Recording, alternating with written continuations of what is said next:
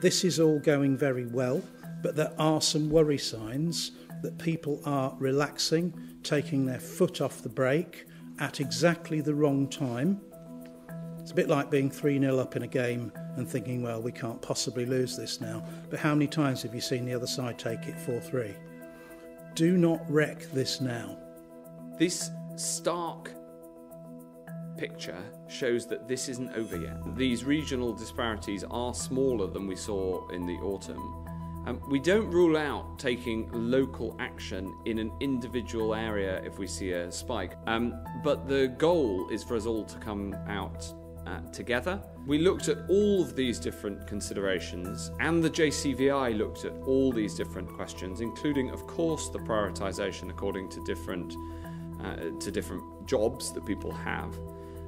But the overall view that we came to was that the right thing to do, the moral thing to do, is to make sure that we save the most lives. That means that the clinical guidance from the JCVI is very clear that we should continue through the age range.